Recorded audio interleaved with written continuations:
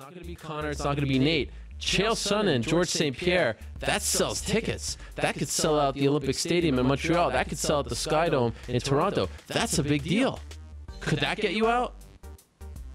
I would love to kick George's ass. I'll tell you this, Sarah. I got a call one day. This is a true story. I got a call one day, and it was from Kenny Florian. Oh, yes. And he says, hey, you want to work out? And I was in L.A., and I said, yeah. And he goes, okay, well, George is in town. You want to work out with George? And I said, yeah. So we go to this gym, and I took an Uber. I find this gym. It's kind of hard to find. I go down into this basement. This guy's got this beautiful gym. It's underground. And I come in, and George is in there waiting.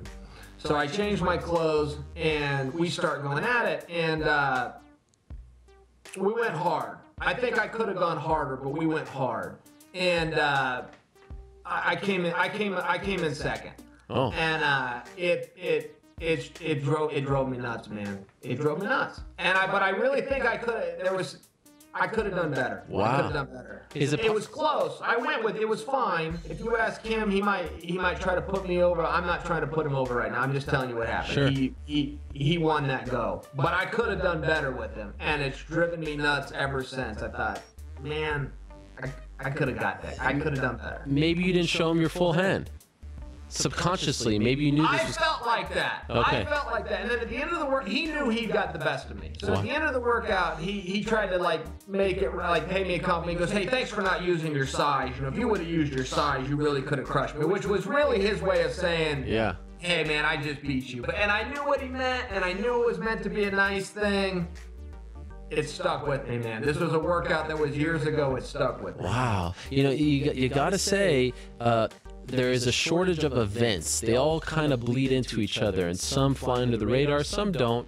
But the return of Chael against GSP, that is an event. Everyone stops, right? I mean, the world will be watching that. That's a big event in Canada. It's a big event in the United States. It's a big event everywhere.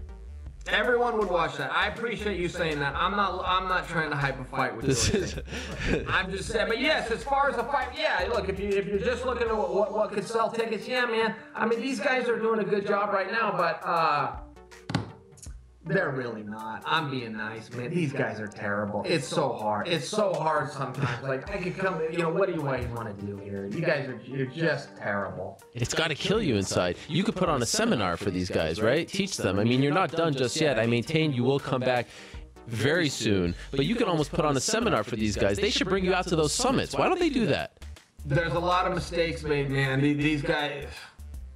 Ariel, there's so much to it. There's just so much to it, and there's so many misses. And it's so weird.